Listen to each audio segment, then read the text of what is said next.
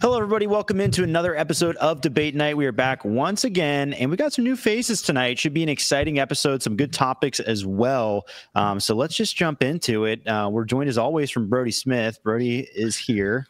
Yeah, man of the people here. Last episode was pretty solid. Top comments, obviously, we got our I think I don't know if this is the same guy or people are just taking turns, but commenting every week until Yuli's on the show with 60 thumbs up. This is week 11.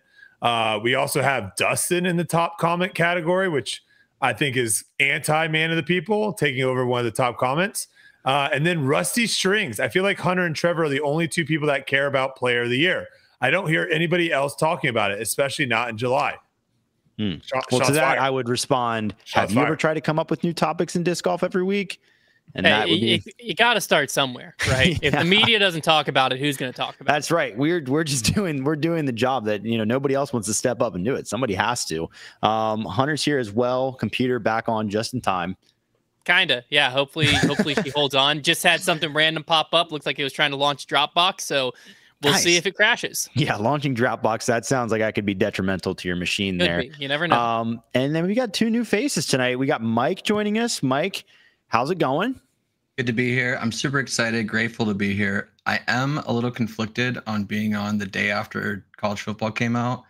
Not as prepared as I probably want to be, so balancing that. But also I do want to point out, if Brody really is the man of the people and all the people are asking for Yuli, where's he at? Just saying. It's a good point. It's a good point. It's a terrible point. I'm not in control. I'm not in control of another man. I'm a man of the people.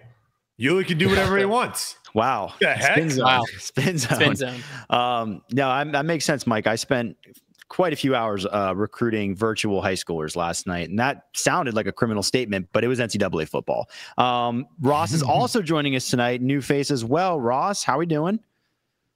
Excited to be here. Excited to chop it up with the boys and talk about some disc golf. All right. Awesome. Which should be great. Have some new faces on the show. Always a good time. One last thing to mention, if you notice, wow, the show seems a little more stationary tonight. The shot's not changing up. But that's because Silas is on vacation. Silas isn't here. He's taking a much needed deserved break. So we're going to be operating.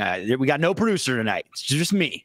The fact that the whole place over there is not on fire just is astonishing to me. Listen, so. I did one of those, the good old fashioned, like, okay, Silas, explain this to me. And then I just sat behind him with my phone and recorded them for like 5 minutes. So I could just go back through it because I needed to. OBS had me in a corkscrew earlier. But we're good to go. Hopefully, if you're watching this right now, we figured it out. Let's get into our first topic though, without any further delay. And let's talk a little bit about Ricky Wysocki. So Ricky Wysocki has started to catch fire at arguably the most important time of the season as we approach two majors. How do you feel about his chances at breaking the major slump this year? And do you feel like his window is starting to close at all? Or is that further down the road? What are your thoughts on that, Brody? I mean, the first thing is like, I thought, this podcast here, I thought we just said Ricky was old and like old guys can't play. What happened to that? That was only a couple weeks ago. Surprising how weird when I said, guys, Ricky hasn't gotten worse. It's just everyone around has gotten a lot better. Seems like that's maybe more the case here. Mathematically, if we're actually like doing like how many more chances does he have? I put him at like 30 more majors. I think he's got realistically about 8 years or so in that range, 7 to 8 years of being able to play 4 majors. And who knows, maybe they'll start making 5 majors a year. So I think he still has quite a lot of opportunities there. And I went back and looked at how he performed in the past couple majors. He finished third at Champions Cup, but he was 7 shots off the lead after round 1. Last year, he finished 11th at USDGC, 8 shots off the lead after round 1. He finished 12th at Worlds, 7 shots back after round 1. He finished 6th at European Open, 6 shots back after round 1. So it's one of those things like if he just gets off to a good start and we stall it this weekend, if the dude's in the lead and he's feeling it, it's very hard to catch him. So I would say if you're betting, wait until you see what happens after round 1. If he's 6, 7 shots back, vote for bet a top 10. Don't bet for the win. Yeah, I mean, if we've learned anything this season, it's hard to play from behind these days, and maybe getting the yips round 1. Hunter, what do you think? No, it's interesting thought here, right? That we're 7 years in already to this Ricky Major drought. And what's even more interesting is that I was looking back on Grip Locked at the majors he's won, and the only major that still exists right now that he's won is Worlds. And if we look at like the European Open, locked in course, obviously they're adding a second course this year that could play in Ricky's favor. USDGC, locked in course. He hasn't won at either of those. Now, could he have won a world when it was a world tour? Maybe. I didn't look at that. I'm looking specifically at majors. Champions Cup, he hasn't won that event. Not a locked in course, should be different topic. But I think that might be a storyline to follow of like Worlds is probably his best bet, because I do think that Ricky is going to play the best when the courses line up. If you look at the world championships he did win, one was literally in his home, like his backyard, more or less. Not really, but he was sponsored by Trilogy. It was at Emporia. It was like a home tournament. And the other one at Fort Gordon was a little bit of a interesting year, but when the courses line up with Rick is when it seems to go well. And statistically, the courses of the majors that are left have never lined up with him before. So Worlds is his best bet. With that being said, I like him at New London. I think his game could really work well there. And I do like him at Ivy. And so as he's peaking, European Open's hard to know because we don't know fully what that other course is going to play like. So he could play really well. It's just historically, he hasn't won this event. So I don't mind him at Worlds. I don't like him at USDGC or European Open. Okay. Seeing a chance at Worlds. Mike, are you feeling a similar way about Rick this year? Let me set the stage, if I may. So Tom Brady made a 25-point comeback. Patriots. Ron was on the Cavs. Gannon Burr was 11 years old. That's the last time Ricky won a major. And to be honest, I don't see one happening anytime soon. This narrative of getting hot at the right time, I'm not buying it, because every single year he has 1 or 2 wins about at this point, and it just hasn't correlated. Ricky's very lucky that he is such a likable figure in the disc golf world, and that disc golf pundits are relatively generous to him, because this is a huge flag, red flag on his career. I mean, I really compare him a lot to like a Rory McIlroy in golf. Rory hasn't won in 10 years a major. And during that time, he's been number 1, number 2 in the world during that time for a big span of it, similar to Ricky. And it's clear that Rory just folds under the pressure. And the weird thing about Ricky is when he was winning his majors, he was doing it arguably against the hardest person to beat, Prime Paul. And the field is harder now, but he's made it clear he can win in this field. He's done it a bunch. He's done it almost everywhere except majors. And at some point, we can't say it's a coincidence. Brody mentioned 7 or 8 years left of majors. We've already seen 7 or 8 years of no wins. So it'd be crazy to say he's not going to win another major. His physical window's not nearly passed. That's silly to say. And it'd be crazy to suggest he's not going to win again. But they've also been saying that about Rory for 10 years, and here we still are. There is something about that funk when you're in it. And it's a good comparison, honestly. It can be tough to dig yourself out. I definitely agree with that. Ross, wrap it up for us. What do you think about Ricky? Where are you siding on this one? I will say I understand people who complain going last, because everyone has, maybe shared some points that I wanted to bring up. But, Brody, you mentioned his recent finishes in the last 10 majors. His average place is 7th. That's just not good enough for a top 5 player. I don't believe he's going to win a major until I see it. Every single major, I'm going to go in and say, I don't think he can do it. I think Ricky's kind of like the Dallas Cowboys. Sorry, Brody, if that hits too close to home. Dallas Cowboys, fantastic in the regular season, beat up when, 1 o'clock games when no one's watching, but the second the lights are the brightest, they collapse. Ricky just has not been able to do it over the last 7 years, and until he is able to do it, then I'll believe it. For this year, if we're talking strictly just about this year, if I had a line in front of me of half a major, I would hammer the under. With Hunter, what you said about USDGC, it seems like a course that, whether it's the OB and his just kind of get and hope mentality, he just does not line up well there. I don't know how well that's going to play at New London either, with how punishing that course can be. And with European Open, I just haven't seen it. He just hasn't been, that player. It seems like he kind of has his style of courses, which are not the most punishing courses, like the Preserve, where you kind of can just spray it. You hope to get close to the basket and make your putt. So I'll believe it when I see it, but until then, I'm not going to believe he can do it. Fair enough. Yeah. Go ahead. This is to Mike, actually. You comped Ricky with Rory. I think that's actually not a great comp at all because Rory's been in contention at multiple majors and has collapsed the final day. Ricky, you look at it, the past couple years, he's really only been in contention in one major, and that was Champions Cup last year, where he took second and he was only one back after round one. The only other one that comes is USDGC last year, or in 2022, excuse me, where he was the lead in round one and round two. He's a Tommy Fleetwood. He's a guy that shoots himself out of the tournament in round one, and now the pressure's all off. No one thinks he can win. I mean, some of these tournaments, I was looking, I was beating Ricky in a lot of these majors in the first round. What does that have to say to all these people say that I'm trash? I'm beating this guy. So that just kind of shows you, like, to me, he's like a Tommy Fleetwood. He needs to figure out how to get going in round one and not be out of it. And then we can see what happens. But you can't call him really a choke artist because he's not even showing up. Like he's not even getting to the dinner party. He's choking in round one. I would agree with that to a point, but I do think disc golf and golf, the way scoring works is a bit different, where you have to get out to fast starts. In golf, you really don't. And where Rory, and I get what you're saying, and where Rory might be putting all that pressure on at the end, it seems like Ricky's doing it at the beginning of the event where then it's too late. But I think the sentiment of just being on top for so long and nothing to show for it in the tournaments that we all care about the most, when he's trying to chase Paul, he's trying to chase the GOATs. I think it still is a good comparison in the sense that, like, he just showing up when it matters. I think big picture it makes sense. You know, there's definitely a comparison there, but yeah, I actually haven't looked close enough to see that those round ones are just killing him like that. I mean, I think that he's literally has only had in the last 8 majors, he's only been within 6 shots of the lead after round one in 2 majors out of the last crazy. 8.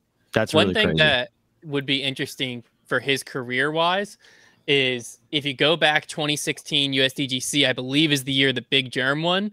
And that was the year they ended it after round 3. And it was a typical Rick situation where he was storming back, but he was chasing down Germ. And I think he had him to only a handful of strokes with one full round to play. It might have been 2 or 3 shots. Yeah, it was not much. So everyone going into it, as much as they said, you know, Germ got a major, that, you know, even Germ has said he wanted to play that final day because he doesn't want that blemish. It's also like a lot of people back then were saying Ricky was stolen, major was stolen from Ricky because, like, it really seemed it. And 2017 Worlds, when he won, I believe that was the one at Fort Gordon. Paul was on unbelievable pace from the chase card through 8 or 9 holes. I was walking with Paul and he had cut it to like a stroke or 2. Like, it was unbelievable what he was doing. And then a rain delay happened. And it just paused momentum. And then when play resumed, I think Paul went par, Ricky went birdie, and then Ricky cruised in from there. But that's another thing where weather kind of helped him the other way. But you can look at it either way. If the chips fall his way and he wins USDGC, has that monkey off his back in 2016, does that allow him to play freer? And he's won that tournament, you know, another time or two, because that's the one I think that haunts him the most. And chips flipped. If the weather doesn't go his way in 2017, does Paul chase him down, win that Worlds, and then we're at an 8-year drought? A lot of what ifs. It's certainly him and Calvin have definitely become the most entertaining watches at these majors to see if they can get the first or break out of the slump. Let's move on to our next topic. I want to talk. We have a few questions about the Crocole Open because I think it was just a fascinating event to spectate, whether you were there or if most of us were watching online. I'm gonna let the dogs in real quick. Okay. You let the dogs in. Sorry, you don't go till last. The Crocole Open took place at the #1 course in the world and was yet another shining example of the type of courses European countries have been able to create. Why do you think the European countries are able to pull off these venues when the top U.S. courses typically fail to meet the same standard of care and beauty? Hunter. This is a really good question that, you know, kind of wrecked my brain for a little bit. But I think what it comes down to, and it's going to be similar to my thought process on the next one, is the percentage of players to population, if that makes sense. Where disc golf by numbers is going to be smaller, but by percentages is bigger over there. So I think it's easier to get access to the property, easier to convince, people who maintain properties, yada, yada, yada, about disc golf, because you don't have to start with, have you ever heard disc golf? It's like Frisbee golf, it's like golf, but we don't have to start with that conversation. It's already taken seriously because of the percentage of people that play. So it's already on a bigger scale because it's a smaller country that doesn't have the big five to deal with, right? They don't have the NBA, the MLB, yada, yada, yada. So disc golf is already a bigger deal. So therefore it's an easier selling point of, we want to put a championship disc golf course here. We want to dedicate resources to it with the hopes of, a pro tour event coming. I think that's an easier sell, which then allows more resources to be dedicated, more people to get behind it and make disc golf almost like their life. Whereas in the US, there's a lot of other things that rank in priority. Crow, for instance, is on the old 9 of a golf course, and the other 9 is still a golf course, I found out, and they share a pro shop in the middle. Like, that's awesome, but that also explains a lot as to why the land looks the way the land does. And that wouldn't necessarily happen in the US. Yeah, certainly. So kind of citing the priority of the sport there, I've always kind of considered that a factor in Europe for sure. Mike, what are you thinking about this? Yeah, I found this also kind of a hard question to answer. At first, looking into it, I thought with Euro countries, there may be some government incentives for wellness, for stuff like that. And I thought that might have something to do with it. I did reach out to some people at Krukol, some higher ups, and they confirmed they actually have never had government assistance, never will. It's all privately funded. All the maintenance and cost has been crowdfunded or from tournaments and events that they have. So that kind of took that idea away. I think at the end of the day, Euros have always kind of embraced niche sports, and they care less about our NFL, NBA, MLB. So it's kind of like Hunter said, easier to penetrate those markets a little bit. I also think that for whatever reason, here in the United States, we're still in the small communities and as a large, we're still battling kind of the negative stereotypes that come along with disc golf, where in Europe, I don't know how or when this necessarily happened, but it's just, you think professionalism when you think of disc golf. So it's just an easier sell. I do want to point out, though, that I think we may be falling a little victim to like small sample size, to the sense that we're seeing for a month 3-4 of the most amazing, best courses in this entire continent. And if we'll get to it later, but if we had to all of a sudden have 20 to 25 of these courses, I do kind of feel like the separation from us and them would be a bit smaller than we're kind of acting it is right now. But as stated, I do think those are kind of the major factors. Yeah, no, that's definitely a valid point. We do get, a larger dose of it these days, but still, a select few courses. Ross, what are you thinking about the Crocol Open? Why do you think they're having such success with that course there? I think what was mentioned about the embracing of niche sports over in Europe, they're just fanatical love for disc golf, and it's clear that they have a lot of volunteers and resources going to those courses, which is amazing. But I also think we have courses on tour that, with the right investment, can be at the same level as Crocol. Glendevere is a beautiful property. Milo is a beautiful property. The Deglow, Toboggan, I think that course is amazing to watch. Green Mountain Championships, Maple Hill. I think there's a lot of stops on tour that, if the right investments were made, can be at that level of Crocol, where the tour is just spread out over so many events. Sponsorship dollars is limited. So it's kind of spreading out a limited number of money. And, there's also just some really bad courses on tour, in my opinion, from a purely visual perspective. Not talking about how they play, how the tournament shapes out, just watching it through my phone, through the TV. Victoria is not the prettiest place. I think the Texas swing in general, those courses don't present very well as a visual product.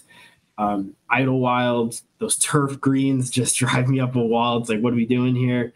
So I think there's, maybe some fat that can be trimmed on the U.S. tour and embracing the properties that we do have that are of that quality. Yeah, you definitely get a wide variety on the U.S. tour. That's for sure. And some of them are not as pretty to look at, even if they do maybe play effectively. Brody, wrap it up for us. Why do you think the Crocol is as nice as it is? How are they accomplishing this over there? Well, first thing is, we need to figure out what this number one thing in the world is. I think the way that they currently have it set up is terrible. They're literally just going off of the people that have played the course.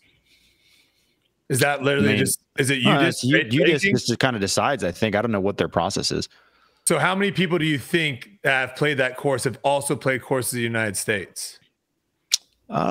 Not a huge percentage. So it'd be probably pretty hard to tell like what courses are good and not if you're literally only playing. All I'm saying is until we have like a system where people are playing all the top courses and then ranking them, the number one system kind of is, I don't know, that's kind of a weird thing. Firstly, population, obviously in certain areas over there, the population isn't crazy. So they're going to be able to have potentially more land usage. I mean, all the land that we have over here for disc golf is pretty much like floodplain. Like no one wants it. They can't build on it. They can't do anything. Also, they might just have better land. Have you ever been over to Europe? There's a lot of places over there that are absolutely beautiful. It's kind of similar to like you asking, why are all the courses in Florida better? Well, a lot of them are near the beaches and they just have nicer landscapes around them. A couple rebuttals here. So this might go a little bit over time, but first one to Hunter. I think this is a what's the word I'm looking for? Misconception of where everyone over in Europe thinks disc golf is awesome. I don't think that's actually the case. There's also a lot of people that don't know what disc golf is in Europe. Also, I was shocked because everyone told me it's massive, it's huge. I went to the sporting goods store, which is it's like IKEA over there. I walked around the whole thing trying to figure out like, where's the big room of all the disc golf stuff? They literally just had a little panel of disc golf in this massive sporting goods store. Second rebuttal too, I think this was from Raw or Mike? Niche sports in Europe, you kind of were saying like they like niche sports. Soccer's the biggest sport in the world. Soccer is actually bigger over in Europe than the 4 biggest sports in the United States. They care more about their sports over there. Like a whole town will shut down if there's a soccer match. So this idea that that's the reason, it's just, to us, it makes it seem like disc golf is super huge. It's just because our sports that we like, they're not really popular over there, but soccer's crazy popular. Cricket's probably more popular in every sport in the United States over there. Field hockey's massive. Tennis is massive over there. Volleyball is massive. The Tour de France actually just shuts down a huge portion of Europe while that's running. So even though football is not as big over there as it is here and basketball is not as big, they still have crazy, massive sports that are far above disc golf. But I think that's just a misconception a lot of people have. They just think like disc golf is a massive sport over there. And there's still a lot of room to grow. I made my point while your headphones were off. So I think you missed the first part and caught the second. Oh. My logic was the percentage of population compared to the percentage of population here is bigger, even though the number of people's less. So the percentage of population that knows what disc golf is you're probably bigger right over there. Yeah, I'm not saying it's the biggest sport of all time. I'm just saying percentage. If I walk down and ask 10 people, I'm more likely to have more people in Finland know what disc golf is than in the US. Yeah. Okay. Yeah. No, I think honestly, when it comes to niche sports in Europe, the way I read it, it's not about a numbers thing. It's not about who's playing the sport more. It's about the way they interpret the niche sport. They seem to take every niche sports though. That's the thing. They're niche sports to us because they're not popular here, but to them, they're not niche sports. I'm talking about disc golf right now. I'm saying, and hobby let me take a sport like paddle, right? The one where they play tennis, like there's a lot of sports that when they embrace them in Europe, it seems like they take them to the highest level of professionalism they can right away. And a lot of that's because, now to be fair, like disc golf had a grassroots start in California the sport was never even meant to be like a professional sport. It really was like a hobbyist thing at the beginning. And then there were local tournaments, but it was kind of a hippie type sport. It's just how it evolved. But when you see it in Europe, the way they grabbed onto disc golf and embraced it, it seemed like right away they wanted to make it as professional as it could be. And I feel like that's where the vibe I get. But also, you're right. I haven't been there and been immersed in that. I will say this, though, to your point about the UDisc things. I know the ranking system's not perfect, but I don't need to go step foot on Croak Hole to see that it is way better than 99% of courses I've ever seen in the U.S. That's just pretty obvious to me. I mean, it looks like a masterpiece. My whole thing is just like you if we really wanted a good like top 10 courses in the world, you got to have people voting that have played all those courses. Yeah, I don't even know. You can't just say, "Oh, Maple Hill is the #1 course in the world." And you've never even played it because you just watched it. I don't know what their system is. Well, I can tell you with certainty that the way they determine these is just simply when you go on UDisc and you finish a round, it's just a review. So if you step in dog poop on the #1 course in the world, you're going to give it a 2-star. So a guy who's never played on tour just showed up and plays one round somewhere. Because I can tell you right now, there's some courses around me that are 4 and 5 stars that it's just because people are happy to be there. And if you compare them to a regular course, it's probably like a 2-star. Yeah, people are starting to take down Dash's track. Wow. We were pushing for a 5-star. Now there's almost a battle against it of where people are voting it down just to try to take away the 5 stars. Well, that's unjust. I would that's never. That's not right. We need to restart the push to 5-star. We get the 5-star for Dash's track. Come on, guys. If you're listening right now, go get the 5 stars on Dash's track. Well, we're going to keep talking about Croak Hole because I want to let's take this point to the next extreme here and my next crazy idea. So if you agree that products like the Croak Hole course are top notch and present disc golf in a more premium way, are we selling our sport short by touring the U.S.? Should disc golf as a professional sport relocate to Europe for the majority of the year? What are the cons and could they be solved? Obviously an extreme idea. What are your thoughts, Mike? Well, I'm going to jump back to one of the points I made where if we just decided to do this and all of a sudden we have 25 events in Europe, I just really feel like that gap between what we experience now in the United States probably wouldn't be as much as we're acting like. Because when you have to get 25 really nice looking courses that pros actually will have difficulty on, they may end up not being as many as we think. Another big thing that people always point to is the crowds. And I think a lot of this is just bad decision making by the Disc Golf Pro Tour. I mean, I looked, and to go to all 4 days of the Great Lakes at $75, Green Mountain's $50, USDGC's $80, Worlds is $120. For European Open, it's $0. You can go all 4 days for free. You want to pay a whopping 15 pounds, you get VIP access to 4 of the holes that you don't normally get to. But all the crowds we're seeing at the European Open, they're there for free. And so that is one step in making it look more professional, making it, sometimes you can trick people into something being more popular than it is, and that's a good start. I think it wouldn't be a great idea, especially short term. Majority of the best players are American, and a lot of them would not be able to afford to go. So already we'd be cutting short the pool. Most Disc Golf Pro Tour subs are in the United States, and a lot of them aren't going to want to be getting up in the morning. And so there'll be a lot of unsubscribes for that. So financially, it wouldn't make a ton of sense. In a perfect world, the Disc Golf Pro Tour would just look at the European events and try to emulate and try to make some small changes.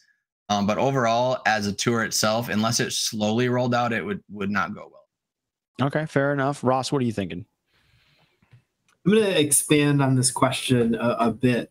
I think the tour there's too many stops on the tour.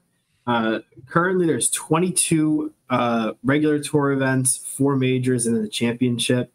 You know, one thing that makes football so amazing, totally different sport, but it's the fact that there's so few games. Each game is so important. I mean, the fact that right now, ABS 4 wins, Gannon S3, like each win feels a little, the deeper you get into the season, each win feels a little less valuable.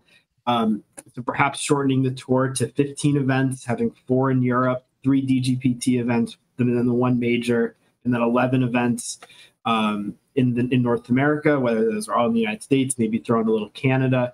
That way, going back to the previous question, sponsors, the tour itself can invest in these properties, make these properties the highest quality possible. So that way they can turn to a major sports broadcasting network and say, this is the best we have. Are you interested? Opposed to, Dynamic basically paying CBS to broadcast something. We should be trying to make the quality of the product good enough that it stands on its own. And I think by truncating the tour, it could free up resources to do that. And there's just courses in Europe that are sick. And honestly, I like watching it in the morning. Maybe it's because I'm an East Coast guy. So when I wake up, it's like 9 a.m. and disc golf's on. I like that. Okay, yeah. Sometimes it pays to be on the East Coast time zone. The morning times, it is a little weird for FPO, though, certainly. I can get that point. But yeah, I've definitely heard more people talking about the idea of, what if the tour was shorter? Could we get a better selection? Brody, what do you think? So without having really the numbers here, it is difficult to really get a gauge. I did say if the European side, like you were saying, Trevor, earlier, if they're going to take it more professionally, if the fans are going to get behind it more, if it's an easier operation, then maybe the tour should look to kind of almost flip-flop to where we have most of our events over there and then only a handful of events over here. The only numbers that that are public to me to look at right now is just the live numbers from round one. And it's actually kind of surprising here. You look at OTB. OTB had 60,000 viewers. You go to Portland Open. And this is just for MPO. Portland Open had 55,000 viewers. So it's clear that some people just don't like Portland Open that much, because I would think as an Elite Plus event and the marketing and all that, like more people would be paying attention to that. But I think a lot of it has to do more with the course than anything else. Then you go to Beaver State Fling, 67%. Now I'm going to skip Turku because Turku, the field wasn't there. So I think that's first and foremost. The field's the most important because Turku, 44,000, huge drop off. But then you go to these last two. You go to the Swedish Open, not that many people there, but Paul Macbeth there and a couple others, 79,000. And now the last one, 68,000 at Des Moines, and then 86,000 here. So those are the only numbers I can go off of. And if the numbers don't lie, we kind of got to follow them. Those are some interesting numbers right there. Those are some very interesting numbers. Hunter, what do you think about that? Brody's numbers are wrong is what I think about that, because what he's neglecting is that in the move to Europe, you're removing Jomez. You're removing Jomez and you're replacing it with MDG Media. And if you look at the post-production coverage numbers there, completely different story. So what it is fans don't know where to go to watch the coverage, and therefore they're watching it where they can. DGPT, that's why the numbers are inflated there, because here's what I think about the whole matter. European disc golf is insane. It's awesome, right? The courses are phenomenal. I think that the thought process of if we were seeing 20 courses over there, would it be as phenomenal? A really good thought process. Probably not. Another thing we're missing, if we went over there 25 times, would the crowds be as big? I don't know. Think of it if you flipped it in the U.S. If there was only one event within driving distance of Charlotte, Tennessee, Georgia, Virginia, Kentucky, all of that, there's only one now. What are the crowds going to look like there? I mean, the crowds at USDGC are like 5,000 people a day. They're wild, and that's people paying to go. When they also have the Tour Championship there. They have Idlewild within driving distance. They had Champions Cup within driving distance. This year, they had Florida's within driving distance. We have so many tournaments within driving distance that we're cannibalizing our own market. At the end of the day, the Pro Tour has to go where the people are. And where the most disc golfers are, number-wise, not percentage-wise, is the U.S. So you have to cater to that market because that's where the most eyeballs are. So you have to cater live coverage to not have FPO starting at like 4 a.m. You have to cater to all of that. And then you can expand to Europe here and there. I think that the sport started here. There's more players here. Therefore, the tour has to be here, and we'll figure the courses out. Yeah, fair enough. Quite a slam dunk there. My mind always goes to the place, you know, when I watch these events in Europe, and obviously, yes, there's of course the bias that we don't play this huge selection of courses in Europe. Although, frankly, everyone we do see, and we see quite a lot, does look pretty awesome at this point. But when you see a course like Krokol, it feels like you're peering into the future sometimes, and you're seeing a version of disc golf that you just don't really see ever, and you're wondering, you know, why can't we be at this point everywhere? You know, why can't all the courses look like this? And, you know, it's a pipe dream, but ultimately, obviously, the biggest difficulty would do I have rebuttal here or no? You may always. Okay. Are we struggling with geography? First off, Hunter's point made no sense. Everyone knows that the first round is free on Disc Golf Pro Tour. So this idea that there got more. But how do you viewers, watch the first round post-produced after? Where do I go? Because this is the numbers, Brody. Des Moines Championship, final round, front nine, 140,000 viewers, post-produced. Krokol Open, final round, front nine, 60,000. There you have it. Well, that's because it's on two different platforms. You can't. I'm judging something that's all on one platform. You're going from Jomez that has way more subscribers. Those Jomez viewers don't know where to go. They don't know to go to MDG, so they go to the Pro round Tour. 2 or for round 1. Jomez viewers. They don't have Krokol Opens not on Jomez. So I have nowhere to go. So they're watching live. They watch. That's their only option. They don't know MDG exists because if I'm just watching Jomez, why would Jomez push MDG? That doesn't make sense. So that's my argument. It's also such a simple solution that you could just have Jomez doing the coverage. Also, there's no I don't know why MDG, their coverage is phenomenal. Why isn't that just published under Jomez? That makes no sense to me. Curious. That is a good point. Also, the other thing too is I think of all of us are kind of forgetting third grade geography here, and we're just assuming like if we have more events over in Europe, they just can't withstand because it's so tight. Europe's big. Literally do a Google search and do Europe on top of the United States. Well, let's be clear. When we say Europe, we're talking about Scandinavia because that's where all these courses are. I'm saying Europe as a whole, right? Why can't we have a cool event in Spain? But I'm saying like the courses that we're seeing to like enforce my opinion right now are the ones we're seeing in Norway, Sweden, Finland. My argument is if you live in Europe and you want to watch professional disc golf, you only have 5 options to watch the best players in the world. If you live in the US and you want to watch professional disc golf, you have 20 options. So of course the crowds are going to be bigger. We have 4 times more options. Fair point. It's a fair point. At the end of the day, it comes down to this idea to I just don't think people are going to travel that far for disc golf. You make it seem like people are going to travel 6 hours to go watch a disc golf tournament. I have multiple times in my life. That doesn't mean the majority are though, Hunter. Well, like if I'm a disc golf fan, if there's 20 of you, wow, you got 20 people to show up at an event. Good job. In the north of Finland, right? And there's an event in the south of Finland, and that's my only chance in a full calendar year is to drive 6 hours to watch the best players. There's a lot of people that are going to do that. The majority of people are not going to drive 6 hours to watch a disc golf tournament. The majority of people are not going to watch a disc golf event. No, I'm saying the majority of people that would, if you put that same tournament in that city, that would show up, and then you polled those people and said, hey, this tournament's no longer going to be in that city. It's going to be 6 hours south. The majority of those people that would have showed up at that tournament aren't driving 6 hours to go watch disc golf. You're crazy. More than you would think. You got to put a census out there is the only way to decide. We have to poll the people. In the comments down below. You've made this argument multiple times. Would you drive to the south of Finland? You made this argument multiple times, and it's a terrible argument just because it's like you would. Most people wouldn't do that. Who knows? I can only see what I see. Tough to say, man.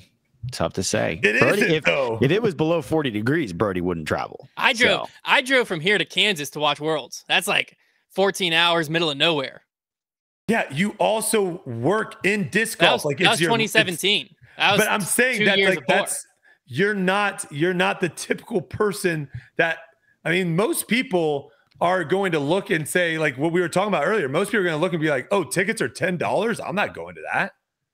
Like that's the type of people we're dealing with. The one thing you have to think of though is for how much is it going to cost fans, to drive 6 hours, get a hotel? You'll agree with this statement. Come on. A lot of disc golf fans that are diehard disc golf fans, this is our sport. Right? Like we aren't diehard NFL fans, diehard NBA fans, whatever. Sure. So would you, when you factor into that, is it a crazy statement for me to drive 5 hours to watch a Washington Wizards game? Yes, because a lot of people look at that and say, do I want to spend $250 to go watch disc golf, or do I want to use that $250 on a new bag? Do I want to use that $250 on 10 new discs?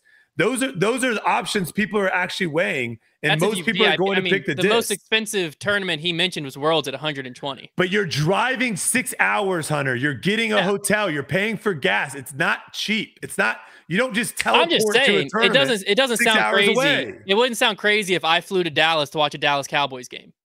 I think the other thing we're not talking about here is like we're not trying to fill a NFL stadium. Like visually, when we look at these events, there's a big difference between 150 people that show up at an event to 1,000 people. Like it's not that many more people. And so if 10 people that are 2 hours away go and 5 people, 3, like those add up. And like for me, the closest one for me is 4 hours, and I will go to that one. But if there was one only 6 hours away, I'd go to that one too, if that was my only option. And so when we're talking about these small fields or crowds to begin with, you don't really have to push the needle that much to make these look bigger than.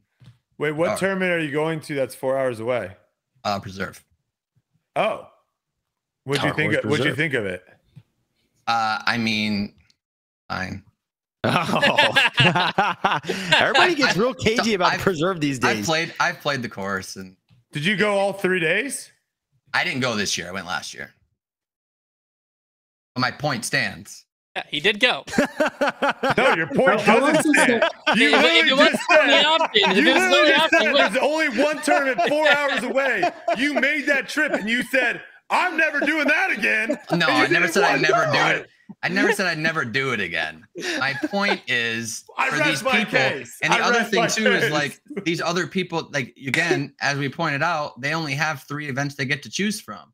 So it's true, man. And I'm obviously in the Midwest in the middle of nowhere, so it's a little different for me. But for people who are only an hour away, and now if it's 3 hours away, if it's their only option, they're gonna go. Embrace debate. I will say, last year for Worlds in Vermont, went up with some homies from Connecticut. It's like a 5-hour drive from me, about a 4-hour drive from them. People who play disc golf. Basically, the only way we were able to do this trip was bribing them with doing non-disc golf things in Vermont. Well, I think the casual disc golf fan just does not want to commit to that much travel. It's a full day. Like, it's a big commitment, and there are people like us that will here's do the only that, thing I want to. People in Dallas don't want to go to the Dallas Cowboys game and have to deal with the hour traffic before and after the game. Well, they're spoiled. I just want to speak to the fandom of disc golf, and this is the only thing I want to say about this, and we're done talking about it. There is probably at least 2 to 3 groups of people per week that roll into the store here in Lynchburg, just a Frisbee store, not a Pro Tour event, a Frisbee store, and tell us that they drove and 4+ hours, sometimes 12 hours to come to our Frisbee store. Yeah, because you're a celebrity, Trevor, okay? The Pro Tour is full of them, Brody. That's what we're saying. Trevor can't even go to You're ice cream bigger store. than the Pro Tour, Trevor, okay? There you have it. Trevor can't even go to an ice cream store in winter. Literally every time he goes to an ice cream store, someone knows who you are. If people treat our Frisbee store that way, I'm not shocked to think that people would treat the Pro Tour at a much higher level. They're willing to travel. Disc golf fans, we take this sport seriously, man. Gosh dang it. Anyways. All right, next one. Last topic, a lot simpler, a lot more mellow. We're going to talk about the European Open coming up. So I just want to know, as we head into the European Open, give me your favorites for MPO and FPO and why. And then also just give me one player, MPO or FPO, that could fly under the radar and snag this tournament, kind of your dark horse pick, if you will. Ross, what do you think? So for FPO, I think there's only one answer. It's Kristen. When I pulled up the tournament last year, I had to refresh my browser 3 times to make sure that I read it correctly, that she won this event by 16 strokes with Evelina and in the field. I don't think she's going to win by that much with Missy and other folks there, but I think she's a shoo-in, especially after her coming back and getting confidence at Crokel. For MPO, I'm looking out for Isaac Robinson. I think these courses, he can keep it in play, keep it in bounds, keep the disc in play. His biggest issue, it seems like this year, is that putter. He was nasty from 40 to 50 feet when he was on. If he can find that putter, I think he's someone to look for this weekend. Maybe I'm also rooting for him to get the career Grand Slams. So maybe I'm a little biased on that front. Someone that can fly under the radar, I think 2-time major champion Chris Dickerson. When I was looking into last year's event, I was shocked to see that he came in 8th, only 7 strokes off the lead. Guy who had never gotten on a plane before, shows up in Europe, comes in 8th after shooting a 2 under 1,000 rated first round. So he's someone I think that if he's feeling himself, he gets off to a good start. Maybe somebody who can pull this off. And then Paige Pierce, I was thinking about lacing in some puns, but I'm going to leave those on the cutting room floor. I think she's got a lot of motivation, a lot of fire to try to take down or Ty Kenny. I think every major, just like Paul, she's someone to look out for. Hey, Kristen may have won by 16, but Paige is in the field. So you never know. You never know what's going to happen out there. Good picks. I hope Isaac can get it done. That would be great. What did you just say, Trevor? What? What was the last thing you just said? Something about Paige being in the field? You said Paige is in the field? Something about you better watch out, I guess. I don't know. He said Kristen won by 16 last year, but this year Paige is in the field. Oh. She wasn't there last year. And she wasn't at this tournament that Kristen just won either, right? I was saying it sarcastically. Oh, okay. All right. Anywho, Brody. Okay, well that was a Ross dress for less answer if I've ever heard one there. The only one that I think I agree with you on is Chris Tatar. I think if anyone says that she's not the favorite coming into this, they actually don't watch FPO. For me, I like Gannon Burr here. He has yet to win, obviously, this tournament. You can look at his finishing place and be like, he wasn't really in it. He took a kind of a stupid double bogey there on hole 18. I think he is playing the best disc golf right now over the last course of the month. And I think we'll see how the other course sets up. I heard that distance is going to be required a little bit more over there, so that should be interesting. But I got Gannon Burr. Now, for my dark horse picks here, I'm going to go with someone that no one's really talking about. And it's mostly because he hasn't had the greatest season in the last month or so, the last couple of weeks. He hasn't been playing too great, but that's Ezra Aderholt. This is a guy that finished third at the European Open. This is a tournament that he likes a lot. He likes being over in Europe. He likes the feed. He likes the feel and food. I think I just molded those two words. But without hole 3 last year and hole 11, he could have won that tournament in the final round. He kind of blundered it away there on those 2 holes. So I look for him. And you're looking at FPO.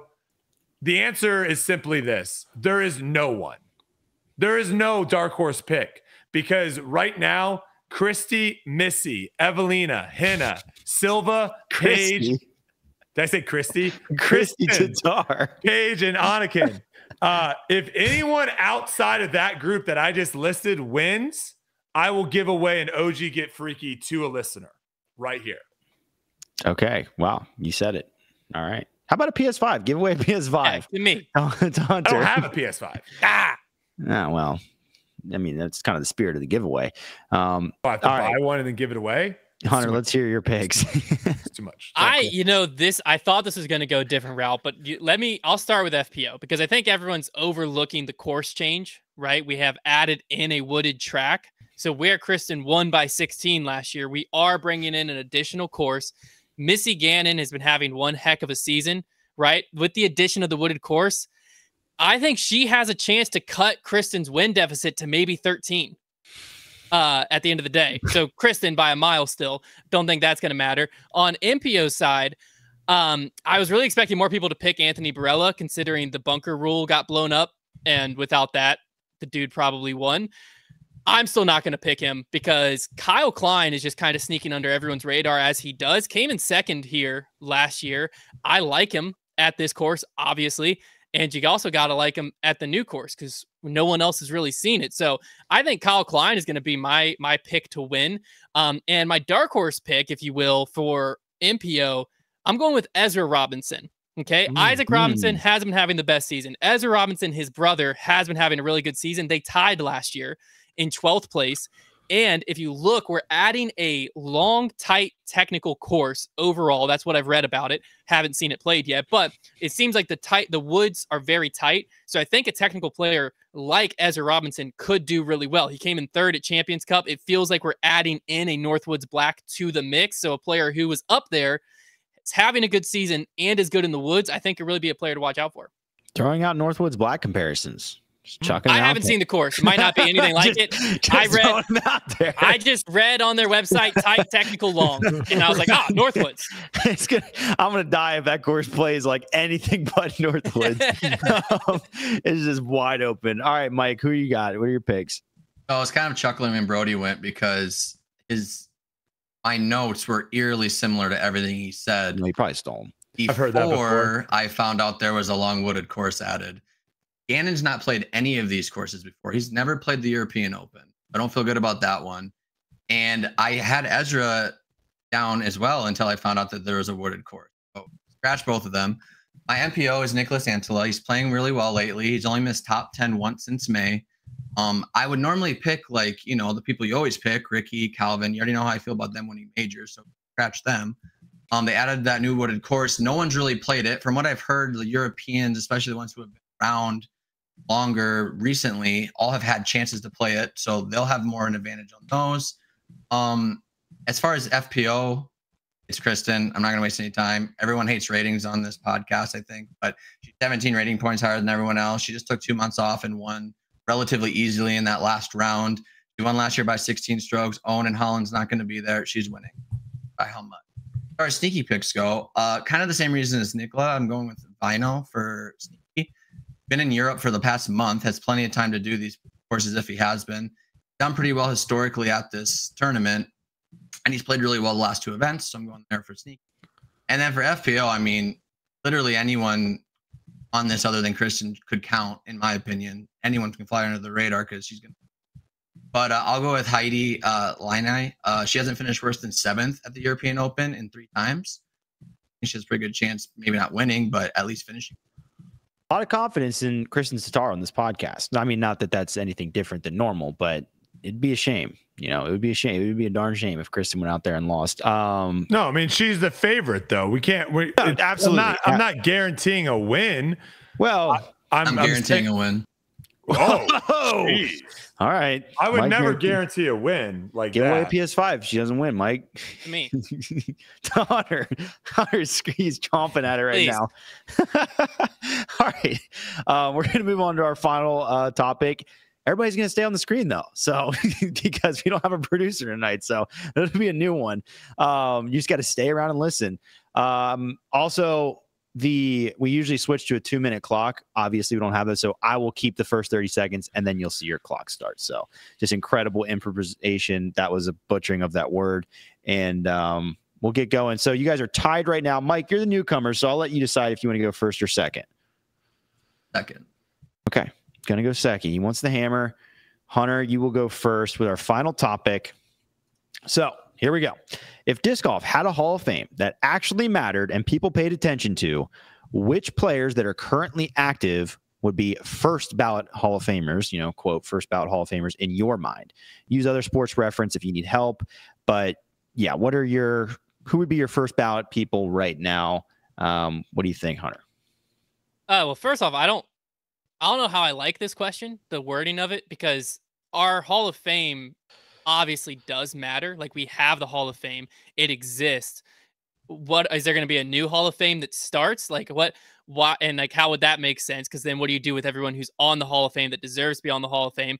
I think the Hall of Fame is fine as it is. People just don't pay attention to it because the sport's so young, and most of the people who are going to be Hall of Famers with big names are playing right now, which is where this question comes in. But that's similar to every other sport that's ever existed. When the Hall of Fame first started, you're putting in people that only people in the know. With that being said, first thing that comes to mind, right? Active player, first ballot Hall of Famer, gotta be Paul McBeth. I believe he was already on a ballot. I believe he's not a first ballot Hall of Famer. Ball dropped. So I'm still going to use him as one of my answers because, like, he deserved it, but that time's come and gone.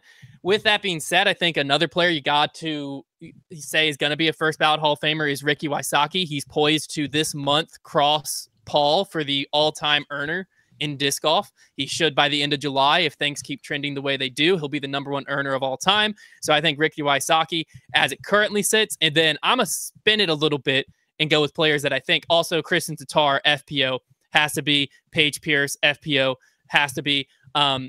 I'm also going to spin it and say players that I think by the end of their career, they're currently active, by the end of their career will be first ballot Hall of Famers.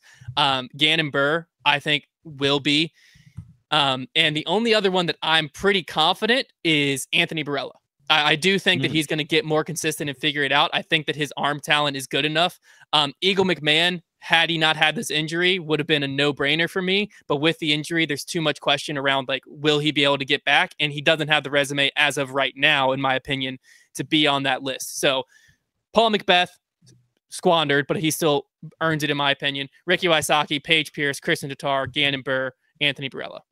Some early calls there. Early. But I like early calls for first ballot Hall of Famer from Hunter there. Gannon's already got a major. He's like 18. I like him. Here's all I want to say to that. You said, obviously, yes, we do have a Hall of Fame, and you seem to really stand up for it, but then also mentioned in your argument, A, active players can be voted on. That's stupid. And B, the greatest player we've ever had in the history of our sport wasn't first ballot. So I think that's probably... You worded it as actually mattered, and I just feel like if I'm on the Hall of Fame, like, that is a slap in my face. That's a bummer. I'm not saying they wouldn't be. I'm not saying those people that are in the Hall of Fame shouldn't be there, but we don't talk about Hall of Fame in the sport ever until now. I think relevant players haven't been added because they're still playing right now. Well, Paul was up and didn't get in. But okay, anyways, Mike, well, the whole reason he didn't get in is because people were. Let me argue with him, Trevor. People were saying their logic was an active player shouldn't be in the Hall of Fame. But they let climb him while he was active. Well, define active? That's the other. I think it was during the height of his. I believe he was elected during the height of his career. But like the tour was barely even around. They didn't really have it. Now that we have a tour, I think is where things will start getting more interesting. Who's in the finals? Fair enough. I'll stop talking. I was just saying. I just feel like this wording of Hall of Fame that actually mattered is very disrespectful to the players that are in that Hall of Fame. I do not care. Mike, go for it. All right. Lucky we get 2 minutes. I'm spending the first 30 seconds talking about how terrible our Hall of Fame is. It is trash. But don't worry, to the respect of the people in it, we'll let them all in. That's totally fine. They deserve to be in it. I'm sure all of them that are in it probably do deserve to be in it. We're not questioning that. But the fact that you just had to be 45 years, or you had to be in disc golf for 15 years, that was the old way of getting in. Until Paul came along, they're like, well, we don't really want to put him in yet, so let's change the rule.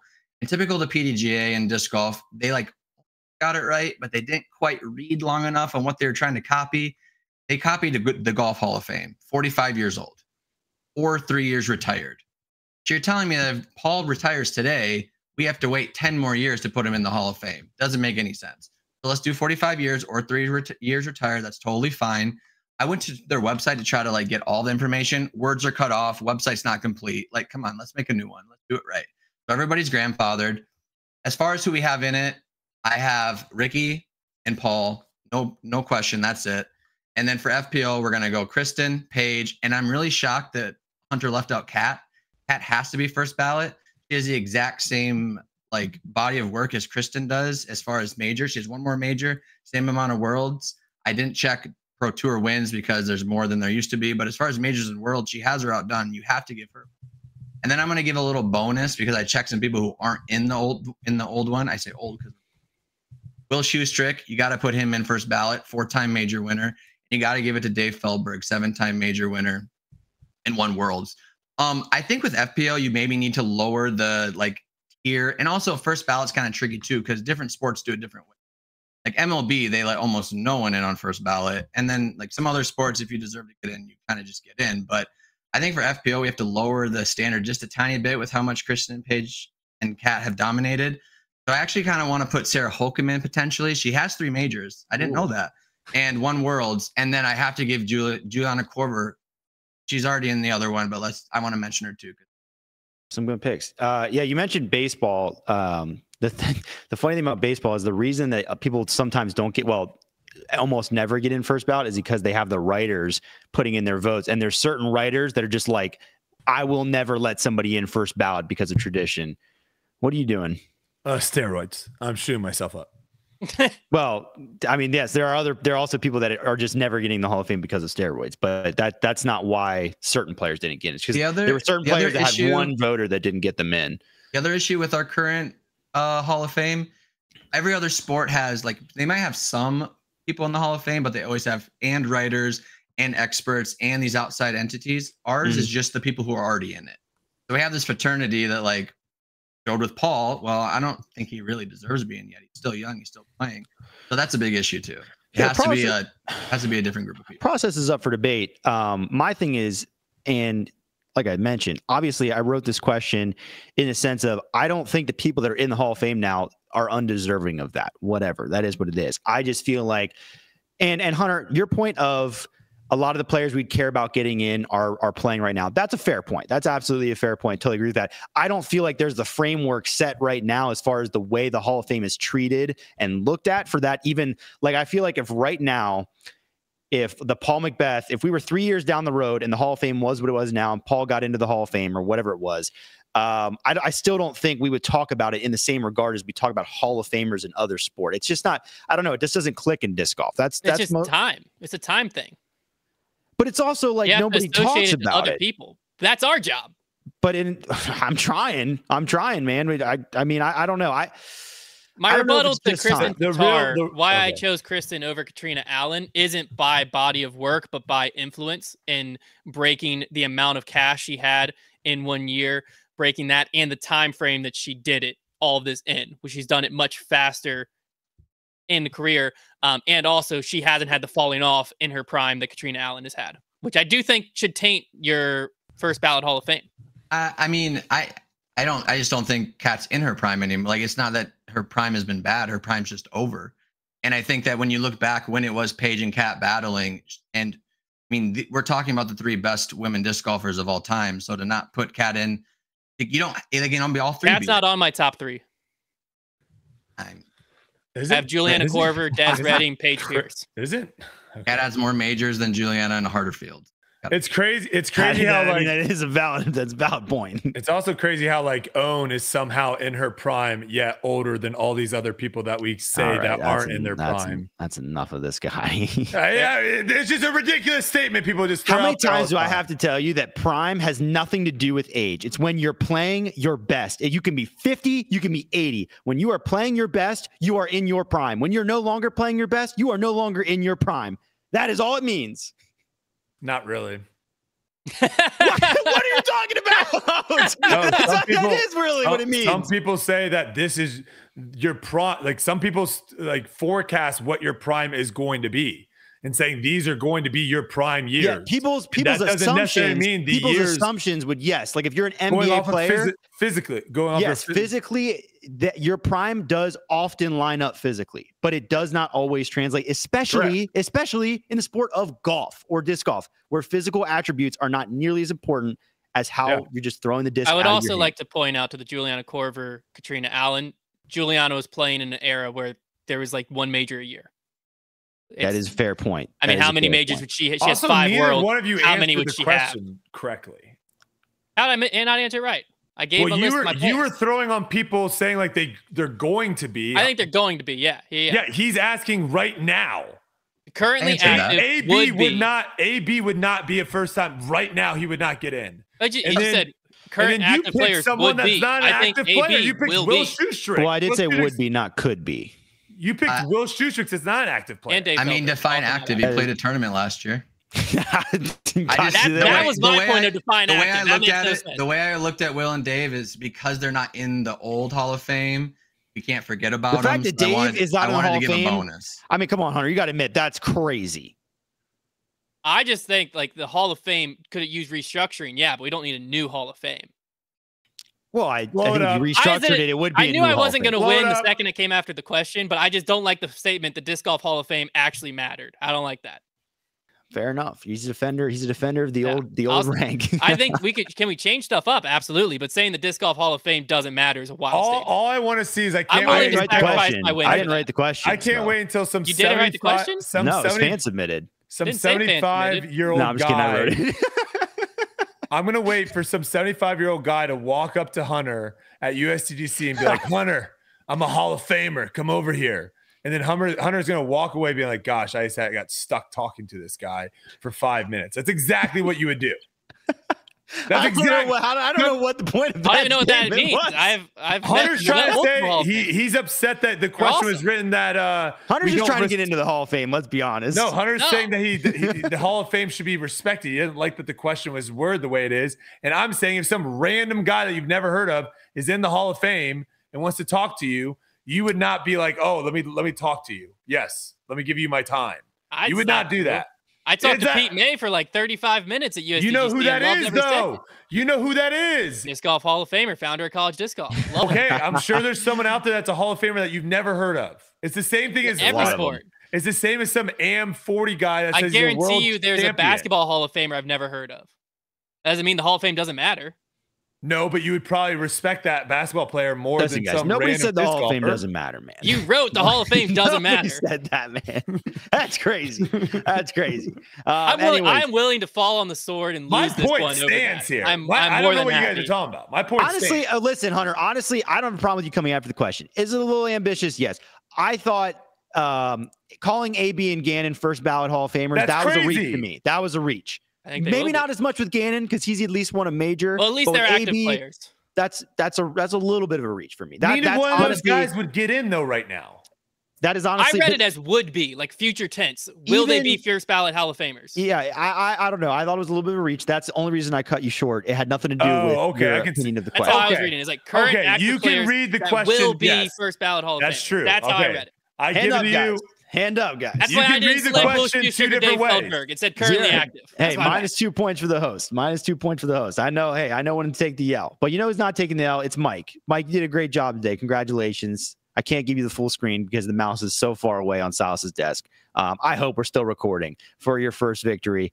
Congratulations. What do you have to say? Well, I had something planned if I won, but I'm going to switch it. Be light on my feet. I'm going to shout out 3 people. I'm going to shout out Hunter for dying on his sword. That was very valiant of you to stand up for them. Thank you. I'm going to shout out everybody in the Hall of Fame. We love you. We want you in our new one. Your old one just sucks. Name 5 people. But we love you. Name Harry 5 Miller, people. Harry Miller, Ken Climo, Barry Schultz. Wow, 3. And also, I want to shout out That's almost how Silas far away the because preserve is from your house. I'm going to shout out Silas because apparently he keeps this ticking all the time. So shout out Silas. And I think this might be a good time to implement the winner comes back next week. Okay. Well, hey, I'd love to have you on back next week. Get on that sign up sheet. If you're already there, we'll have you on next week. How about it? We'll see what you can do against the Gary monster. see what you can do about that, because that guy is hard to beat. Hopefully you enjoyed this show. Obviously a little bit chaotic without Silas here. So we don't even have the QR code to pop up on the screen. You're just going to have to find it in the description if you want to submit any topics. Listen, last week we didn't have a ton of topic submissions. That's why there was none in this one. I think we only have 1 or 2. Make sure to submit those topics. We love getting your input on what you want to see debated on the show. Click the link in the description to submit those through the Google form so we can talk about them on a future episode. Thanks again for watching. We will see you next week. And next week, we will actually transition into different scenes and so on and so forth and have a producer. So shout out Silas. Comment down below. Silas is the GOAT. Thank you very much. See you then.